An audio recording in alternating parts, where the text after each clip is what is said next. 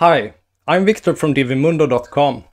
You might have noticed that the form entries from the Divi Form module aren't saved in the database.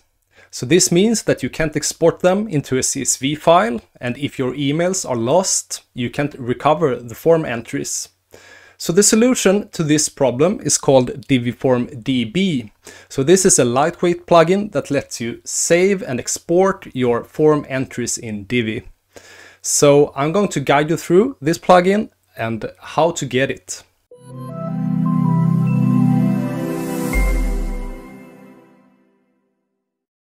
You'll find all the links and resources needed in this blog post on divimundo.com.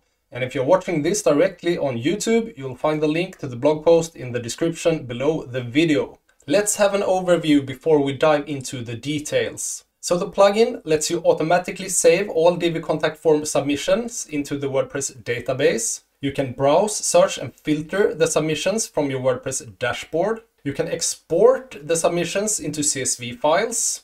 And as a bonus feature, you can also publish the form submission content into any post type or page with just a few clicks. Pricing and license. This plugin is $35 per year until it's cancelled, and then you have unlimited usage, so you can have it on as many websites as you want. Support and automatic updates are included. The plugin is developed by WebAceTex and can be purchased at Elegant Marketplace. And if you use my affiliate link, which is divimundo.com/db, I will get a small commission, but it will never cost more for you. So thank you for supporting me and making it possible for me to make more videos like this. Installing the plugin. Let's head over to Elegant Marketplace. And if you scroll down, you can read a little bit about the plugin and the features, but that's what we are going to do in this video, right? Just click purchase on this button and we can head over to the checkout. You can use PayPal or credit card. And when you fill in your information, I'll see you on the other side.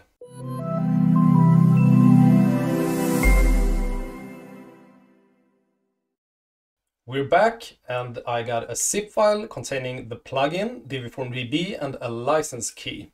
And I actually bought this one back in 2017, so I've been a user for a long time. I'll head to my development site and I'll go to plugins. I'll click add new, upload plugin, then I'll drag and drop the file and install. And I'll activate the plugin. And as you can see, it's version 1.9.1 that I'm using in this video. And as you can see, we have a new menu item, DVDB, in the WordPress left-hand menu. Let's walk through the different options and start by the last one, which is licensing. Here we can add our license key, so I will paste it and save. So this way we can update the plugin.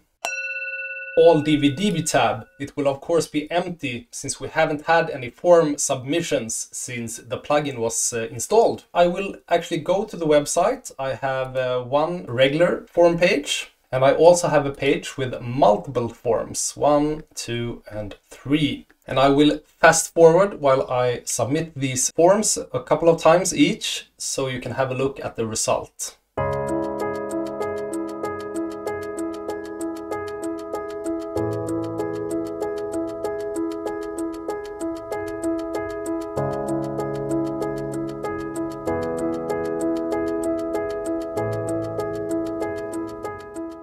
Okay, I'm done. Let's head back to the WordPress dashboard.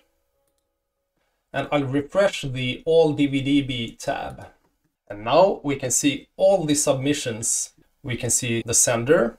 We can see if it's read or unread. We can see if it's cloned, and that means if it's published as a post or page. We'll come to that later. We can also see which page it was published on, and this is a really nice feature because when you get an email from a Divi form, you will just see the name of the website, but you can't see which page it was submitted on. I can also see the submission date with actually down to the exact second the form was sent. I can search through the different submissions. I can filter from different dates. Now we only have October 2021. We can also use the bulk actions to move to trash.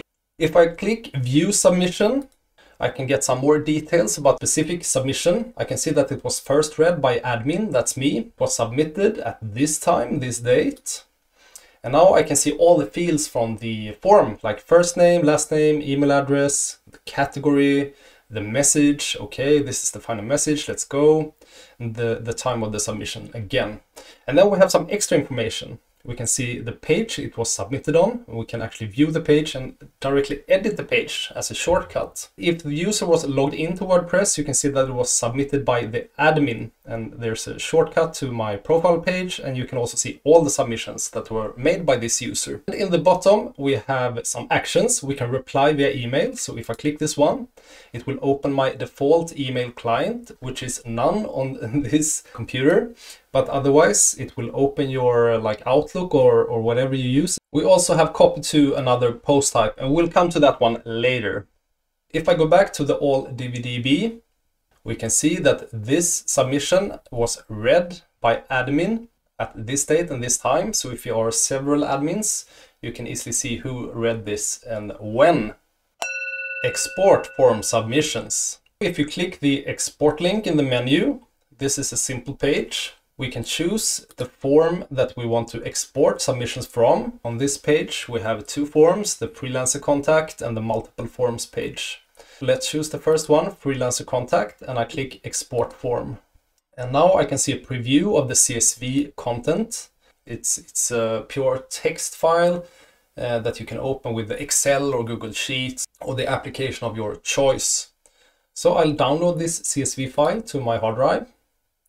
And now if I click it, it will open my Mac application.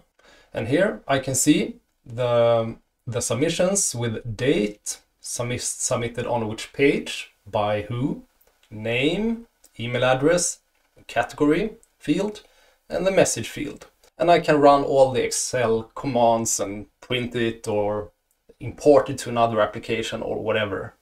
So this is extremely useful. Settings.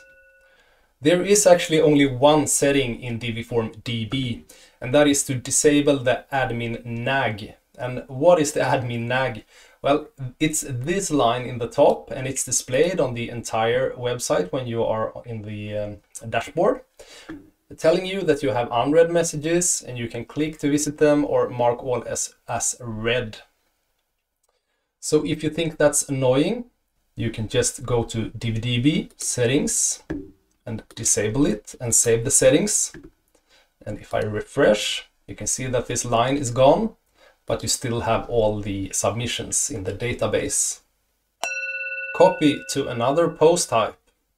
The last feature I would like to show you is the possibility to publish the content from a form submission into a post or a page. So if I open a specific submission, just clicking view submission, you can see in the bottom that we have a button saying copy to another post type. This is a bit cryptical, but if I click this, you can see that I can choose which post type I want to use. I can use the default posts or pages, media, projects, or if I have custom post types or products, that could be used too. The idea here is that you can use this for example, testimonials. Let's say that you have a form where your clients can submit testimonials. Then maybe you want to publish them as posts or as a custom post type. This is an extremely fast and simple way to do that. So here I can assign different fields in the form to different parts of the post. So for example, the first name, I can say that I want a custom field. I've created a custom post type with a custom field called first name. I've done the same for the second one, last name, called last name. The email address I leave unused. I don't want that public on my website. I don't think my client would appreciate that. Category, I will put that one in the title field. And the message I will use as post content. And then I can choose if I want to keep the date of the original submission when it was sent, or if I want to use the current date when I publish this post. I'll leave that as is and I click copy. And now we can have a look at this one by clicking view. And here we have the default Divi post layout. So we can see that the category other is actually the title. And here we have the post content, which is the message field. I added the first name and last name as custom fields, and I haven't created those custom fields, so that was just to show you how it works.